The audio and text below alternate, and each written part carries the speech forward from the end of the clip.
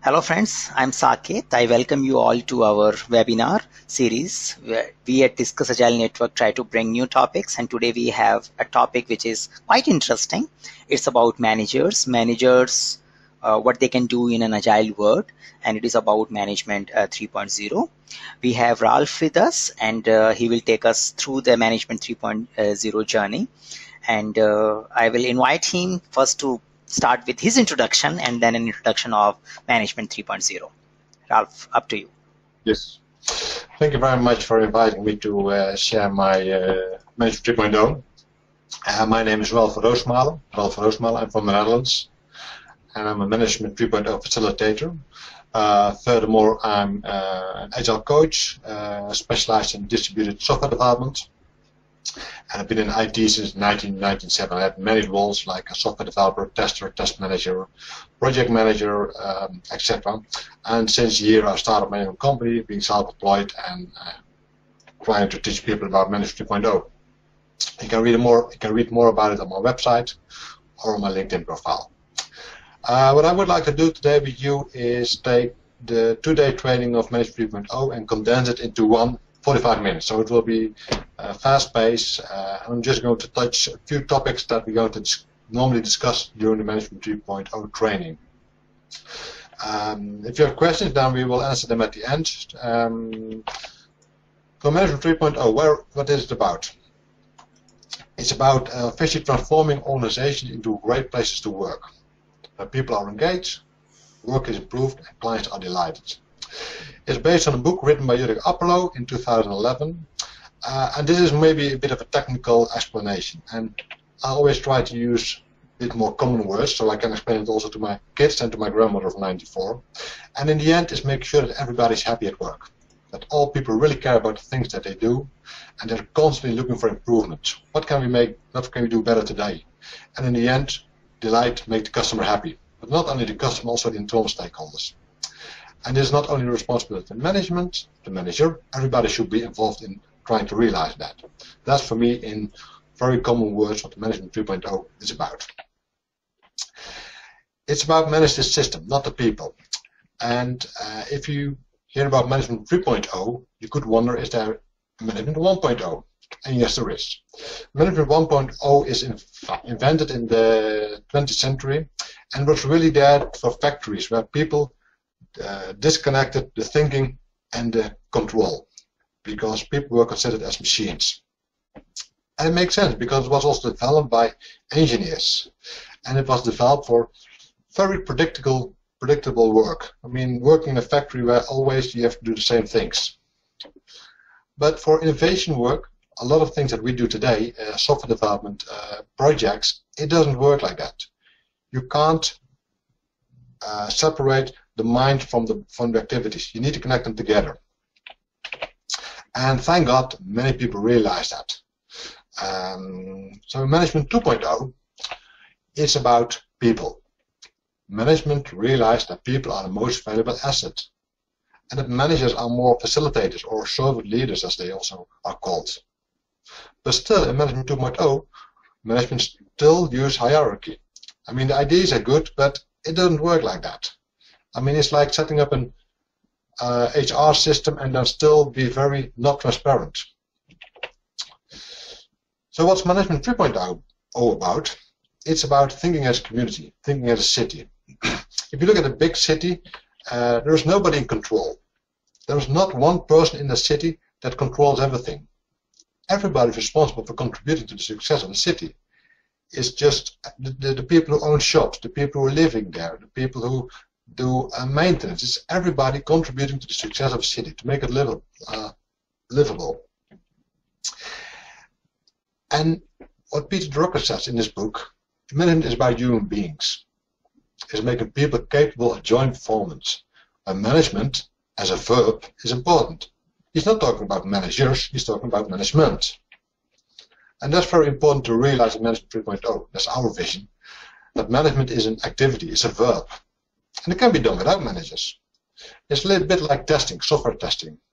You have a lot of companies who have dedicated software testers because they think quality is very important. But still, the whole development team is responsible for the quality, for the testing. It's not just the task of the testers. but the testers are specialized in it. It's the same with management. Some companies don't have managers. I mean, startups, entrepreneurs, small companies, everybody manages everybody. And the bigger the company grows, people think, okay, we need to have some dedicated people who focus on management as a task. But still, everybody's responsible for management, not just the managers. So it's way too important, too important to just leave it up to the managers. And the management's task is to grow, to nurture the system, to make sure that it works like that everybody can play the role of a manager, that everybody's responsible for it. That's what the manager should do.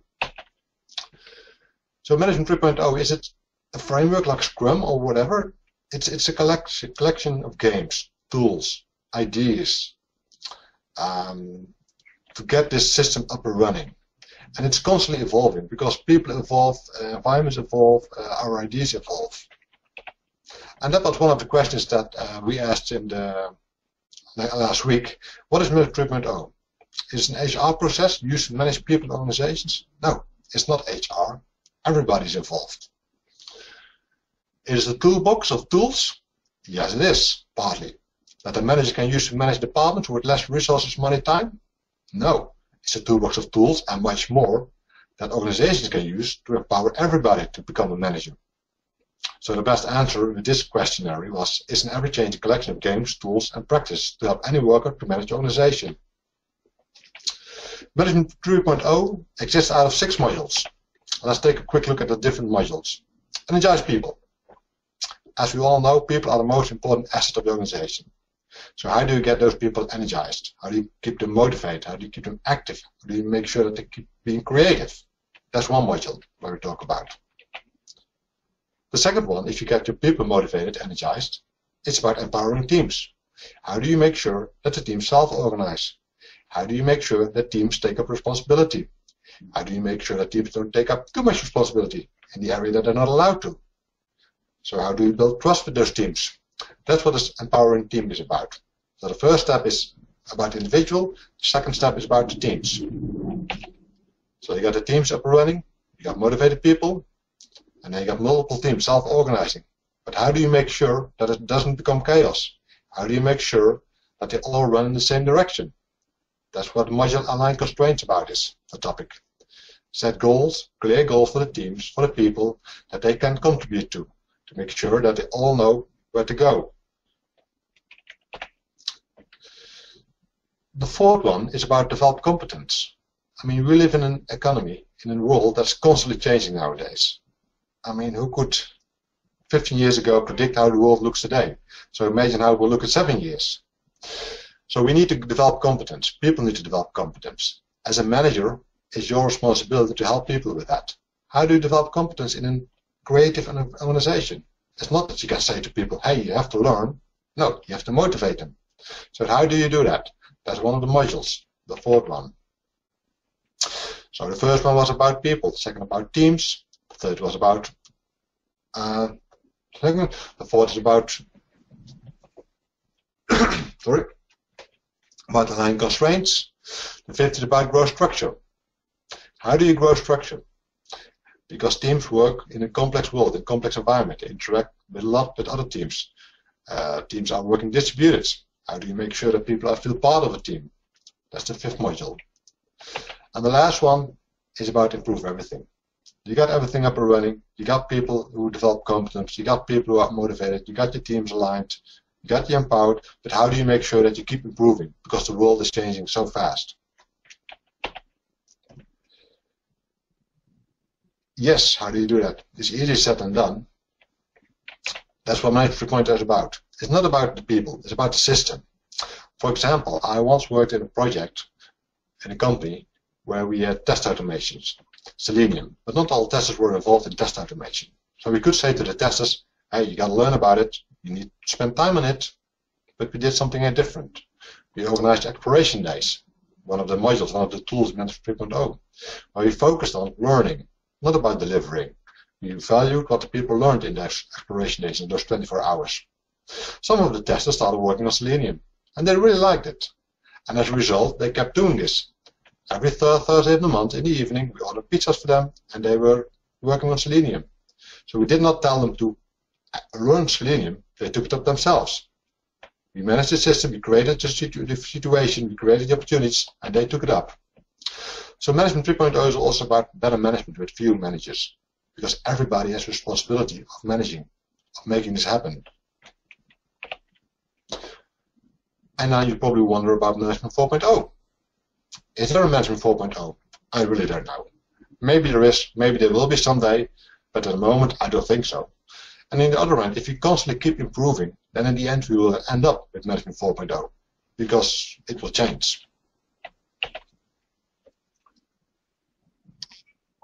This was a tricky question about the not. Which statement is not true?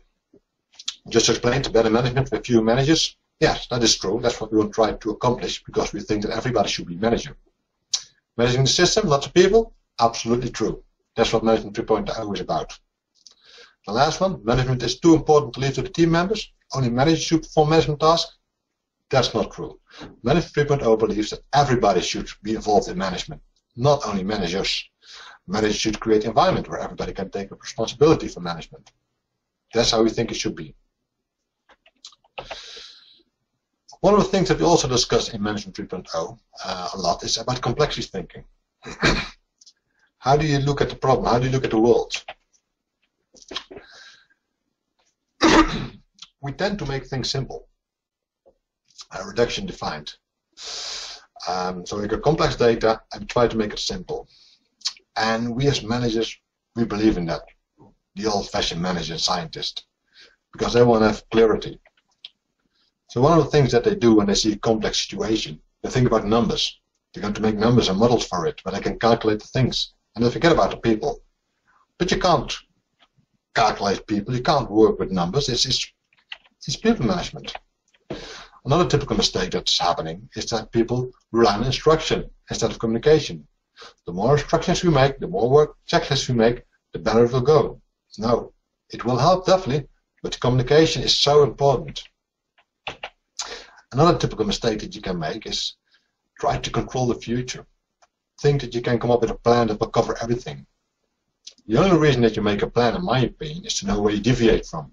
If you make a plan and you think that plan will be realistic, will be realized, I think we all know that plans don't work out as we expect them to work out. So an organization is a complex adaptive system, as we call it. It's constantly in movement. I mean, when you have a team and you're a manager of a team, and maybe you have an idea how you want to develop the team, it will never work out as you think it will work out. Because people take their own experiences to work. They interact together. Things from outside will come into the team. Things from inside will go out to the team and will affect the team again. So it's constantly changing and adapting to the new situation. And when you look at nature, but also city, the internet, bacteria, brains, all complex adaptive systems. There's not one part in your body that controls your whole body. Everything works together. The same with a bee. I mean, one bee can't do anything alone, he will die. But together they're a very complex system. And they manage to survive for years. So, when you look at teams, at development, organizations, cities, it's complexity. And how can you deal with complexity? You cannot come up with a law we just discussed, because you cannot use numbers, you cannot use instructions, you need to communicate. So we came up with 8 guidelines. 8 guidelines that can help you to manage complexity, to deal with complexity. And I will discuss some of them. And it's important to realize that you cannot use one methodology, one system to manage all of it. You need to use diversity of perspective. So when you're going to manage a city, a team, an organization, you should use different perspectives, different models, different theories, not just one. When you look at nature, it's a great example. A lot of things are copied and adapt, but mostly adapt constantly. Nature is evolving. It's the evolution. You cannot come up with new solutions always. It's too expensive. It will take you too much energy. It's a lot about dealing with complexity. It's about steal and tweak. Can you use something that is already today? Can you tweak it a bit? And can you use it? That's how you can handle complexity. Eric Ries, in his book, The Lean Startup, writes, the only way to win is to learn faster than anyone else. That's how you will survive. Also in nature, If you change too slow, you will extend. Look at the dinosaurs. But also software development teams. When I started doing Scrum in 2004, we had a release of 18 months. And then we started with Scrum and we had to release every month. We thought that's craziness. We're releasing software every month. Nowadays, we expect companies to be able to deliver software a few times a day because that will make you learn. And the faster you learn, the faster you can adapt, the faster you can change. So the last one about complexity is keep all your options open. You cannot create one structure, one plan that will solve everything. So keep your options open. Make multiple plans for the future. Prepare to be surprised because it will surprise you. So the 8 guidelines that we use for handling complexities are these ones. I discussed a few of them, but during the module, in the book, and also during the training, we discussed all of them in depth. How can you use them in your daily work? Because one of the things that Management 3.0 is about is being really practical, pragmatic. What can you use already tomorrow at work? Of course, things are based on theory, based on different books, but in the end, it's about what can you use tomorrow. And managing humans with frameworks, with models, is almost impossible. So keep it simple. You cannot control a beehive. You cannot control the internet. You cannot control a city. You cannot control organizations. But you can guide it. You can assist it and you can facilitate it. This monster is called Marty. And he has the 6 branches that I just discussed. Energize people, empower the teams, align constraints, develop competence, grow structure, and in the end, improve everything. And he will guide us during the training, during the workshops, through the different modules. The first one was about energize people, based on different books, based also on Drive, probably known by so many people, Fish. And the things that we discuss in the workout in the management training is about one-to-one, just a bit. Most of you, I hope, already doing it, but do you also do it when you work distributed? Or do you always do it in the same room? Why not go out for a walk? Things that you can use as a happiness index to get an idea how happy people are, how energized they are. Do it a few times a day, a few times a week, to get a feeling, to get an impression. And with all metrics, it's just the starting point of discussion. So what happened on May 12th, or March 12th, I mean? Why was this person suddenly down? What happened? Things that we discuss are Gallup's 12 questions. Do you know what is expected of you at work? Do you have the materials and equipment? And if somebody answers more than 4 or 5 questions no, you got an issue. You got something to discuss because something went wrong. We talk about how do you get to know your colleagues. In social networks, maybe some people it's a no-go. But you can learn a lot from your colleagues when you follow them on social networks or interact with them on social networks. Another way to energize people is to use kudo cards. I mean, when we have more and more teams working distributed and management sitting far, far away, what do you appreciate more? A compliment of a peer or a compliment of a manager? Kudo cards is about complementing each other, peers who complement each other. We talk about the Champ Fox model. There are 10 motivators based on different books, and they can be intrinsic, or both. And we talk about them. We talk about how they can give you insight. But we also talk about how they give you insight in your colleagues and your team members. Simple tools that can give you a lot of insight, also in the team. One of the questions that I asked this week was about this situation. The team member is not performing after a change. You have lunch with him, and the manager discusses what motivates the team member. And the manager now shares insight on the impact of the change on the motivated team member. So first he talks about what does motivate you, he finds out, and then he talks, okay, but if order is very important for you, and we now move to a Scrum environment, you feel maybe less motivated because you experience less order. So is this good practice, bad practice? It's a very good practice because it gives you insight in the motivators. What is important for this team member? And how does the change affect his motivators? Second module is about empowering teams. So you got the people energized. How do you make sure that teams are also energized, that they are empowered? We talk about 4 types of trust. If you talk about delegation, you need to trust your team members as a manager. But also the team members need to trust each other. The team members need to trust you. And you need to trust yourself. Can you stick to your values when it gets tough? We will talk about 7 levels of delegation, because delegation is not black and white. You can't say you're allowed to do this and that's not what you're allowed to do. You want to grow, you want to change things, be more dynamic. So we talk about these levels. How can you apply them in your daily work? How can you apply them in the team? You as a manager, you will tell the team what to do. Where 7 is delegate. You don't care what they decide, it's up to them. And they're also symmetrical. So tell is the opposite of delegate. Consult, where you will ask the team for input and you make the decision in the end, is the opposite of advice, where you really give your input to the team and the team decides. And will agree, where you as a team and as a manager agree together. You can use this in a delegation board to make things more explicit. And the nice thing is that a delegation board like this looks a bit like a Kanban or Scrum board, and you tend to move to the right to make your life as manager easier, to make everybody a manager.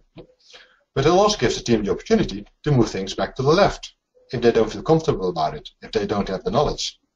So it's really making things visible and also giving the team and you as a manager the opportunity to move left or right. One of the things that I asked also this week was the manager creates a digital plan to manage a team. And it includes even which task, hours allowed to work, etc., etc. They should communicate with them. Yeah, this is of course definitely an example of Management 1.0. I mean, the brain and the activity, the tasks are separated. So this is bad, because the team is not flexible, they can't do anything, because for every decision they have to make, they have to go back to the manager. The third one, align constraints. So you got the people motivated, you got the teams up and running. How do you make sure that they run in the same direction? How do you make sure that some resources are not over-asked? So the questions that we talk about is how do we grow a great organizational culture? Which 3 steps are involved? How do we create an environment that people are proud of? We talk about values. A lot of values. I'm not going to discuss them one by one because it's just 2 days training. But we're going to discuss how you can use those values to visualize things in your organization. That's step 1. Pick your values. And the next step is to make it visible, to create culture books, handbooks. Because if people create a values book, it's so much more valuable, powerful than when an HR department will create them. We look at some great examples from Zappos, for example. These are the 10 values for Zappos, created by the organization itself, not by a separate department.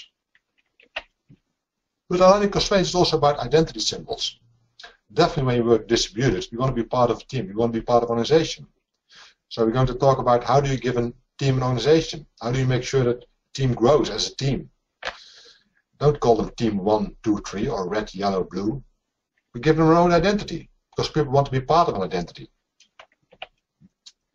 We look at objective key results used by many companies today because they can set direction, they can set a goal for the teams. We look at examples, but also look at how to implement them. An example could be like this: objective, launch an awesome, minimum viable product. And then you describe some key results. How do you describe the key results? What should be the objective? What should be the key results? We're also going to talk about how you can measure them and how you should measure them. I mean, if you always score 100% on your objective, it's too easy and it's not challenging. If you score always around 20, 30%, that's demotivating. Then you're making your life too difficult. Develop competence. People are very busy nowadays. I mean, we also have a lot of work on our plate. I mean, it's hard to find good people, so most organizations need to do the work with less people. But still, you want people to develop. One of the things I already mentioned was exploration days. Yes, you can call it, compare it to hackathon days, but it's much more. It's about learning. You're going to give a prize to the team who learns, who shows what they learned. I mean, if you have a great framework and you're going to replace it with a new framework in those 24 hours, and everybody up front already knows it will work, what's the value of that? Or when you're going to try out a new framework, and nobody knows it, and it doesn't work, then you learn something. That's what our exploration days are about. Growth structure, already mentioned. How do you grow your team? How do you grow the distributed teams? How do you make sure that knowledge is spread through the organization? Because if you got Scrum teams or multifunctional teams, you got all the testers, all the developers, all the marketers spread out over the whole organization, how do you make sure that they still are able to grow their knowledge? You can set up business guilds, organize people around topics, let them come together once a month, and not discuss the project progress, but discuss their business, their professional. We're going to look at visualization. How can you visualize an organization that you need to grow? We use game methods for that. So you got teams, you got roles, and then we're going to take a look. How can you set it up? And yes, most people nowadays know that it needs to be multifunctional teams. How are you going to set it up when you got multiple locations? You got a team in India, a team in the US, and a team in Europe. Are you going to hire all the testers in India or in Europe? What are the advantages? Are you going to have one Scrum Master in Europe? Or maybe two, one in Europe and one in India? We'll talk about it. We exchange experiences. And the last one is about improve everything. My favorite topic. How can you create an organization that's constantly improving, constantly changing, constantly adapting? One of the things that we're going to take a look at is the happiness grid, or the celebration grid, sorry. What do you celebrate? Sometimes people say you need to celebrate failure, because if you fail, you learn something. Is that really true? I mean, when you start up a distributed project and you decide not to communicate, then you will fail. And you could say that's a mistake. And I don't hope that you're going to celebrate that failure. But if you do it every day you stand up with the project team, and sometimes it goes wrong, then hey, you're in quadrant F. You follow the good practice, and sometimes, yeah, bad luck. But experiments, that's what is interesting. Because studies show out that when you start an experiment and the outcome doesn't, you cannot predict the outcome, people learn most. So it's about learning that you celebrate. We discussed this celebration grid, how you can apply it in your job. Look at change management 3.0. And here we use, as I described also in how to handle complexity, we use 4 models. Not just 1, but 4. Plan, do, check, act. The ability, knowledge, desire, awareness, reinforcement model. The model with initiators and laggards. And the models with the 5 I's. Information, identity, incentives, infrastructure, institutions. We're going to discuss them in depth. But we're also going to discuss how you can apply them. One of the questions that I asked is about implementing 360-degree feedback. And you implement a system, a software system, and only the manager is allowed to see who gave feedback to whom, and not individual. How do you find this practice? Good, it secures confidentiality. Bad, it blocks transparency. Oh. Good, it gives management control on information. Is bad. It blocks transparency. Why is the manager to see more than you? Is the manager some kind of higher god or whatever that he is allowed to see more? Management 3.0 believes in transparency. We believe that everybody should be able to see everything. Of course, it should be protecting people, but then basically, if somebody gives 360 feedback, you should be able to see who it is. And you could wonder maybe, but what if he writes bad, and what if the guy can't handle the feedback? I think you got a different problem in your organization. And how you get the change, how do you do it? We're going to talk about the game The Change Agent, where we use cards to look about changes, to make sure that you covered all the things that you need to implement for implementing change. Because do you know, for example, when you try to implement a change, what the group identity is? If you have a strong group identity, people want to be part of the group, and the change will be easier. But this is the Marty, the model. Energize people about getting people motivated, where you can use one-to-ones, you can use the 12 Gallup's questions, you can use the moving motivators to find out what their motivators are.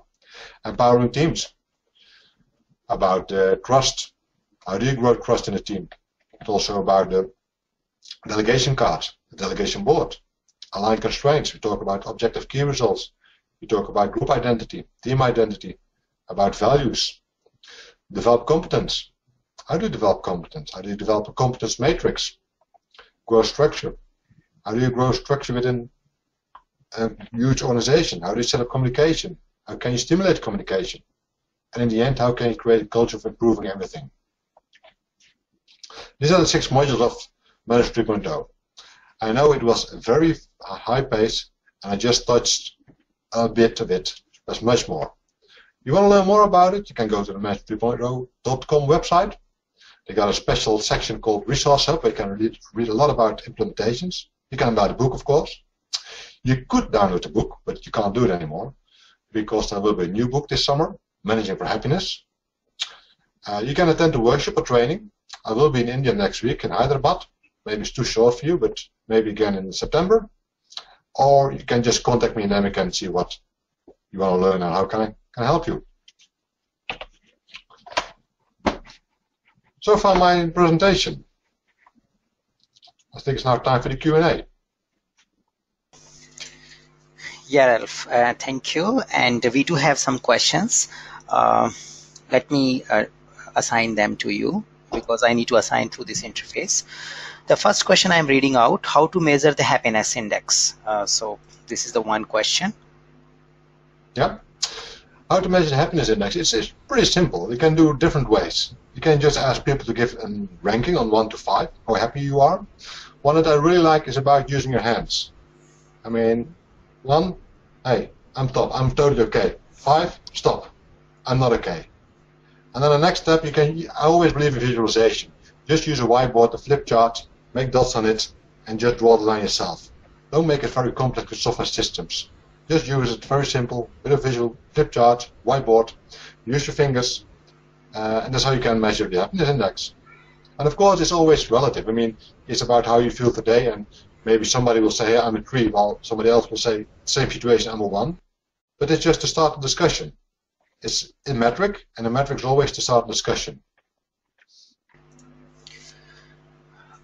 Okay, so we do have a second question talking about how do you differentiate between an agile leader and a person following Management 3.0, or I could rephrase the question is that what is the difference between agile type of leadership and Management 3.0?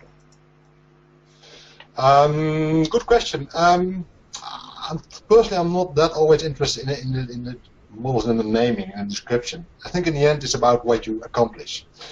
And an agile leadership can apply a lot of practices that I just described, an agile leader. I mean, you can use OKRs, you can use happiness index, and other things. So for me, it's not that different. I mean, Management 3.0 is a collection of ideas, of frameworks, of tools. Some of the tools are very common, some of the tools are really related to Management 3.0. An agile leader for me is somebody who does the things that we describe in Management 3.0. Okay. So we have some comment. Nippon used the Nero thing. So we are getting more questions. So is this already in practice in some organization as a whole? So the question, the asker is saying, I'm aware of a bit and pieces being applied in organization, but I'm asking as a whole framework together. If yes, then can you share some examples? As a whole framework, Management 3.0 is not really a framework that you can implement. I had the discussion last month also with some other facilitators. I mean, as I said, it's a collection of ideas, and I think there are many organizations already who implement a lot of those ideas, but also ideas of other books. So when you look at the big companies like Google, Netflix, Zappos, they implement a lot of things. Spotify, also a very good example. I don't think there's one company that implements Management 3.0 as a framework, because it's not intended for that. I mean, it's really a toolbox, and you should really pick up the things that you can use in your own company, your own organization. Because one of the complexity things was that you should use multiple views, multiple models to solve a solution. So if you only use Management 3.0, then basically you're again in conflict with Management 3.0, where we think complexity should be solved. When you want to see some examples also of the different modules, you can look at the Resource Hub. You can also look at my website, my blog, Management 3.0, a lot of examples about the different things that people implement and how they are implemented.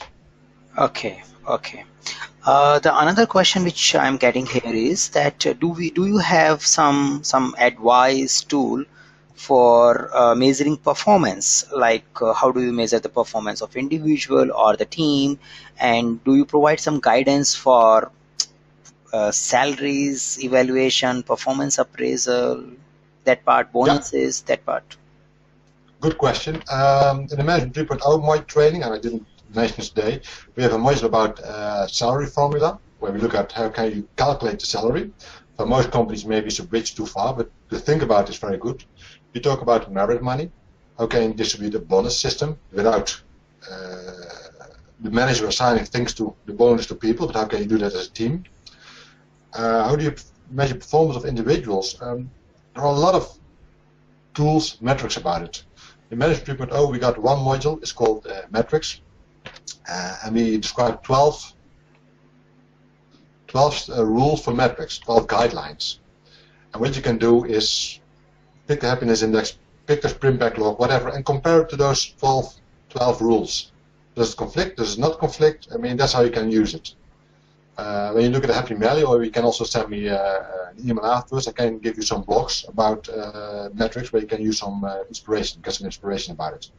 But Management 3.0 doesn't believe in one system, one measurement, because it's you cannot rank one person in one number. So you have to use a lot of different indicators. It can be about happiness index, it can be about how much bonus people will get, and also when you implement kudo cards, it's some kind of reward for people. So it's a combination of many things. Okay, but it does addresses that part for the Yes. organization.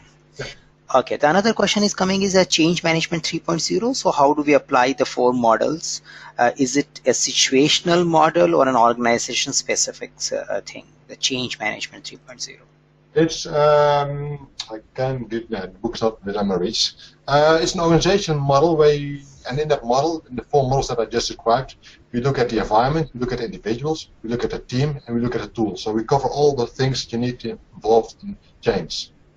And it's really something that you can apply for any change in an organization. And you can just, in a training, we look at all the different parts, and you can just look at them when you're going to implement a change in your organization. Hey, did I think about communication? Did I think about how to reinforce things? Did I think about who will be the laggers? Who will be the initiators? There's a book about it, Change Management 3.0, How to Change the World, also from Jurgen Upload, that also describes this in depth. Okay, the another interesting question coming is about the implementing management 3.0 from top down or a bottom up approach. The asker is getting a feeling that it can only be implemented top down, because if the top level support is not there, it's difficult to implement management 3.0 principles and practice in the organization. So what is your view on it? Very good question indeed. Yes, it will make it difficult, or more difficult. But on the other hand, we talk about kudo cards in Management 3.0. A very good example where you, as a peer, reward other peers, your colleagues, your direct colleagues. That's not something that I think that you need to have permission from management. You can implement it. Where you can download the cards yourself, maybe you can order them from Amazon, and you can write kudo cards for other people.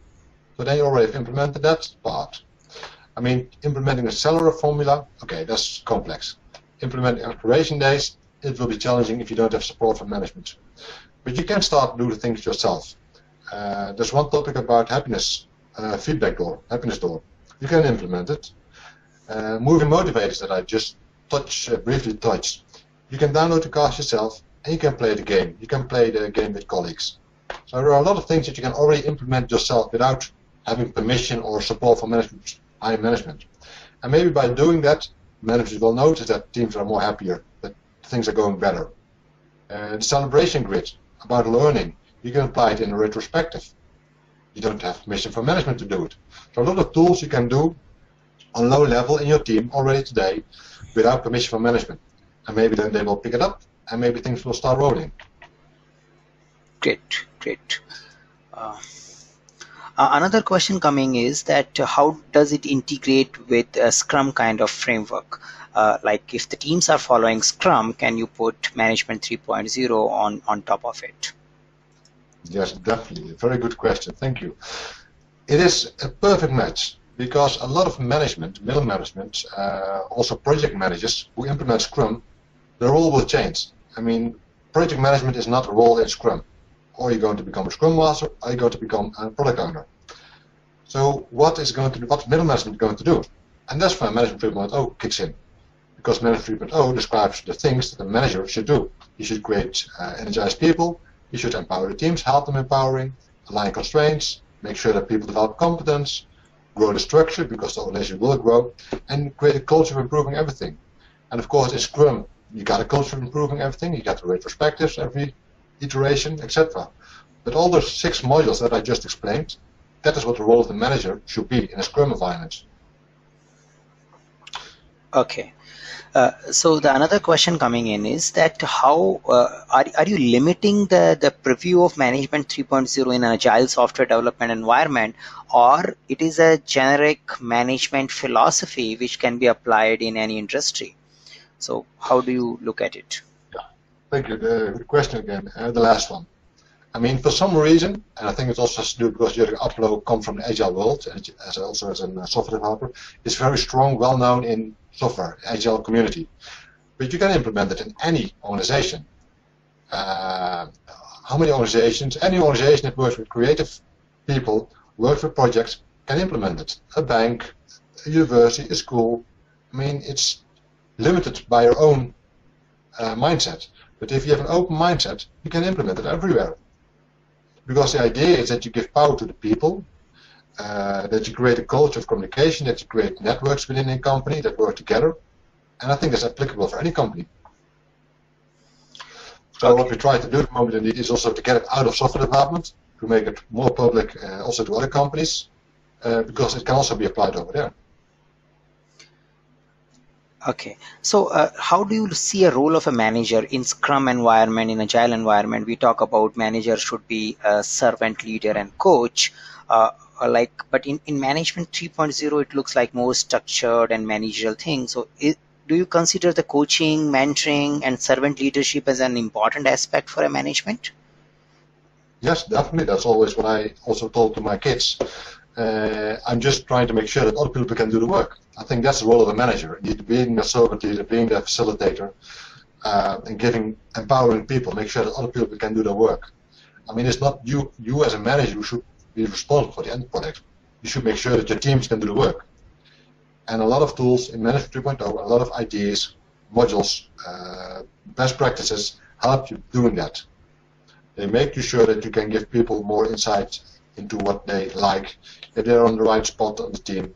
You can help teams setting their goals for the next quarter so that they know where to go. So that's a perfect match. And I think as a manager, yes, you are a servant leader and you should help the teams. Okay. Now, I want to touch about a bit controversial topic like Scaled Agile framework is also becoming popular, and many people are getting answers to their organizational issue by following a Scaled Agile framework.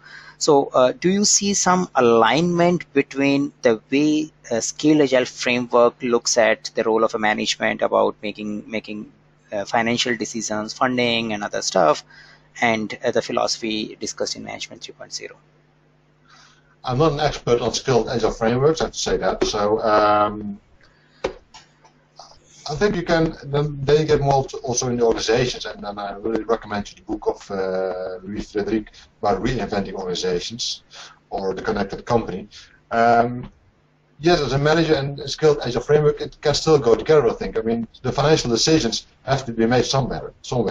And with the delegation board, you can decide if you're going to do it as a manager, or you can say, I agree. Why not use the knowledge of the team to make certain decisions? Where you can explicitly say, hey, I'm going to consult you, I want your input, but I will make the decision because it's my responsibility. But you can work together with that. It can implement and it can enforce each other, definitely. Yeah, so many this scaling framework and the agile leadership philosophy is lean towards lean based of doing management. It's more about tool based. It's all about continuous improvement, looking at the waste, and they use the lean principles to guide the organizations. So how much Management 3.0 is influenced by those lean principles, and what kind of a contradiction or alignment you see in it? Contradiction, I don't see directly. Influence, yes. I mean, Management 3.0 is based also on many books. When you look at develop competence, we talk about also about mastery, the things that you also in Lean find important. But Lean is more, for me, it is a mindset definitely, but also more about the process, how you just set up things. Management 3.0, I think it, again, can contribute. It's definitely not in conflict with Lean, and it can enforce each other. I mean, if you have a Lean environment, then still you need to describe what the role of the manager will be. What is he going to do? And I think then again you come to the 6 modules of Management 3.0, what describes what he can do. Okay. Another question which looks like that you had a statement somewhere in the slide which talks about that we want to have a fewer managers. So Management 3.0 talks about fewer managers. So why that statement, and why do you need few managers? Yeah. It's not said that we're going to fire managers, but the idea behind is that we believe that everybody should be able to be a manager. Everybody should take up responsibility of management. And theoretically, when everybody takes up responsibility of management, you need fewer managers. So that's the idea behind it.